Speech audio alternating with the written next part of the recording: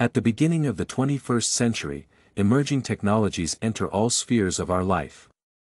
In modern educational institutions, emerging technologies play a crucial role in the development of learners and the competitive position of the educational establishment. The task of the educational sphere is to communicate benefits and goals, strategic priorities, and advantages of the new structure to stakeholders. My desire to enter the course of emerging technologies is a result of careful analysis and personal needs.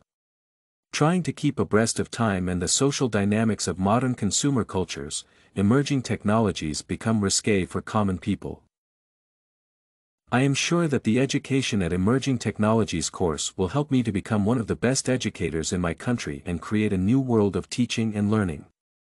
Emerging technologies become more risque because it makes people dependent on it. Most of them consider emerging technologies as a radical way of opposing the traditional education practices, and even more radical ideas for what to do after they've gotten rid of them. I am a very ambitious and hardworking person who honors a membership in the National Honor Society. I suppose that emerging technology frequently becomes a driving force if it is developed and implemented without consideration of the social system, which is usually adjusted after a technology has been introduced. Yet, technology does not have to be a fixed factor, it offers choices and options. While this is no revolutionary insight, in the context of presently emerging technologies the choices made have far-reaching consequences. I hope that these personal qualities and explorations will help me to create innovative approaches in education and teaching and present them as an art form. Most people are unsatisfied with old techniques and ways to express themselves, looking for extraordinary ways to become unique. In recent years, the education field has been influenced by global economic changes.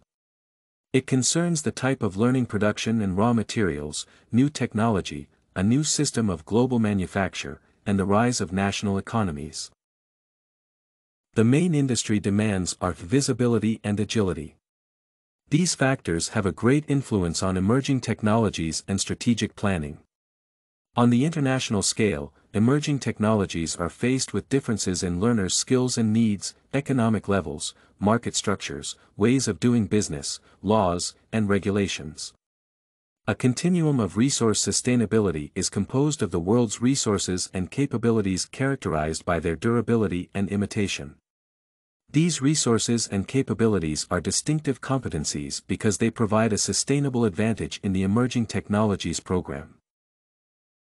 The admission to the Emerging Technologies program will change my life and help me to become a real professional in this field.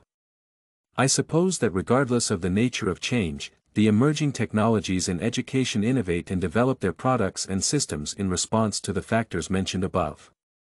I am a hard-working person, so I will do my best to master knowledge and skills and achieve the highest results in this sphere.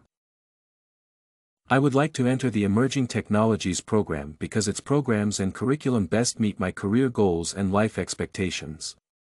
The most important factors for change in modern education include changing the lifestyle of learners and demand patterns. I have a deep passion for the art of education and hope that I will be able to change the industry, bringing novelty and new artistic vision to new leadership styles. Such phenomenon as cultural globalization receives the development. The Emerging Technologies program operates as a form of play, binding modern society together and allowing balance between the opposing forces of the individual and society. StudyCorgi can help you make your studies smarter. Visit studycorgi.com for more samples like this, study tips, and writing tools.